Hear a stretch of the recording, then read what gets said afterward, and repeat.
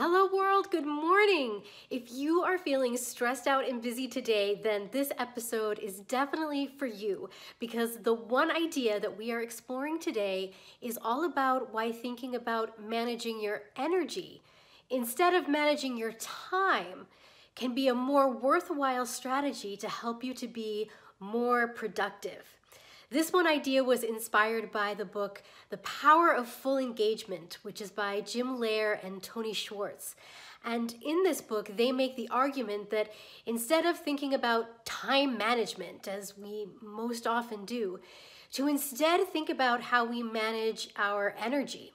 And in the book, they identify and explore 4 key kinds of energy: physical energy, mental energy, emotional energy, and spiritual energy, or what you could even think of as your greater purpose energy, and how we need to go through both a bottom-up and a top-down process of thinking about all 4 of these kinds of energy and how we balance and integrate all 4 of them to live more high-performing, productive lives so that we actually achieve our goals and live happier, more fulfilled days.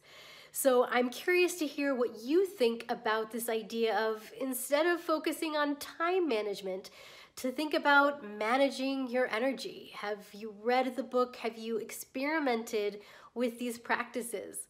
Let me know what you think, and I will talk to you all soon. Bye. Thanks for joining us today. Please don't forget to subscribe, review, and share this show.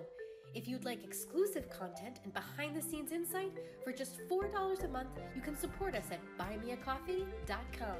Now, go make it a great day. Ask me why.